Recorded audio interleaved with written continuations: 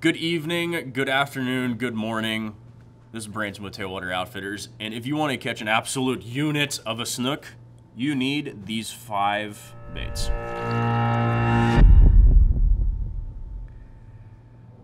So today we are talking about probably, when it comes to Florida, the #1 inshore species, and that is the snook, the snook. And we have compiled, with lots of scientific research and whatnot, the 5 best baits for said snook fishing.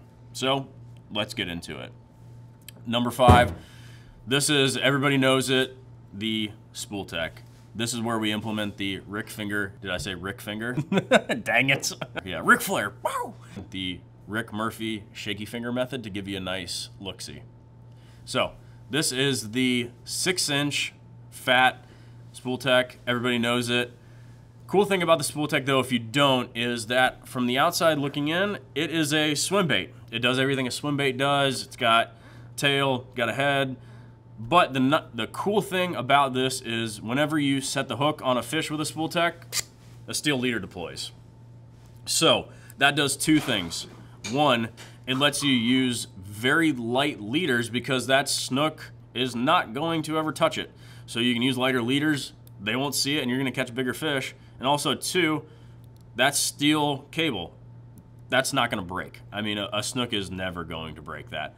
So you have the opportunity to catch a really big snook with light leader and do it well. And then when you're done with it, you just reel it back up. Hold, please, we're reeling.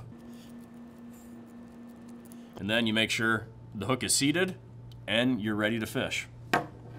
Number 4 is probably the OG of OG snook baits, is the red tail hawk, the flare hawk, the snook jig, whatever you want to call it. This is, though, an original red tail hawk. A lot of people call this dragging the mop, and essentially all that you're going to do with this is you are literally going to take it in a pass, a bridge, somewhere with deeper waters, a jetty, and you're going to cast this out and you're literally going to drag it on the bottom. I'll be honest, I don't know what this is supposed to look like when it comes to a snook, but it works. I've caught some nice fish on this, and you are pretty much gonna have a good time if you bring these out on a late night and go snook fishing. It's gonna catch you some fish.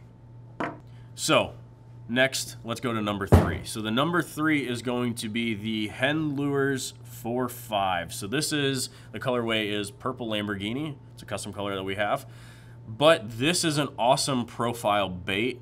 So 5 through 3 have been a little bit larger profiles, and that's fine because there are a lot of snook that like that larger profile, and typically it's going to look like a mullet. Nice thing about this bait is that the tail rolls really well, so it's going to push a whole bunch of water. It's going to create that vibration. It's going to make some noise and get them all bricked up and going. Nice thing about this one is that 4-5 size is the perfect silhouette kind of bait profile as a mullet, and that's where the top 5 through 3 baits that we have here are going to be a little bit bigger because they are going to imitate a larger bait. They're going to imitate a mullet, and that's where we're going to kind of take a little bit of a turn to number 2. So number 2 is an NLBN 3-inch paddle tail, and what we like to say about this is, and everybody says it is, sometimes elephants eat peanuts too. That means that sometimes those big fish want to eat something a little bit smaller.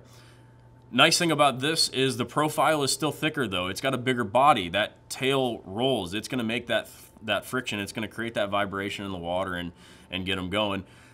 This bait is awesome when those bigger fish are a little bit more slower and lethargic and they want to eat something maybe a little bit easier, so they're going to go after that smaller bait profile. So that's why we put this as number 2, because it does work really well in some of those different situations and scenarios.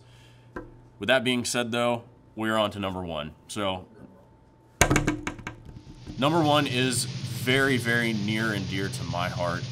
It is a very special bait, and it is the one and only Yo-Zuri Top Knock Pencil. So I will preface by saying that if I am fishing spinning setups, I'm using this probably like 98% of the time. This is pretty much the only lure that I throw. And that's not because it looks cool and it's beautiful and majestic, which it is, but it works. This is the perfect silhouette of a finger mullet.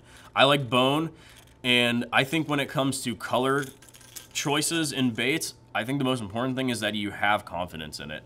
And if you have confidence in a bait, it is going to work because you trust it. I trust the white, I trust the bone, so that's what I use. But the difference between the Yo-Zuri Top Knock pencil and some of the other topwater lures, and they all work for sure. This one though is a little bit heavier, surprisingly, and it is going to sit just a little bit lower in the water. It's still a topwater, there's no doubt about that, but it just sits a tad bit lower, so it creates that perfect kind of movement back and forth to get those fish going. And also too, the hooks on this are upgraded. The knock in it is incredible. I can't say anything bad about this. And also too, you can literally cast this a mile. Like I can dump easily 100+ yards with this in one cast. It casts perfect. It is easy to work. I've caught all of my biggest snook on this bait right here. And I am confident in it. I trust it. And it is just, it's perfect. It's beautiful. Look at it. It's awesome. So that is our top 5 snook baits. But tell us what yours are. Are some of yours in here? Are none of yours in here? Comment, like, subscribe, share it, and let us know what you think about our top 5 choices.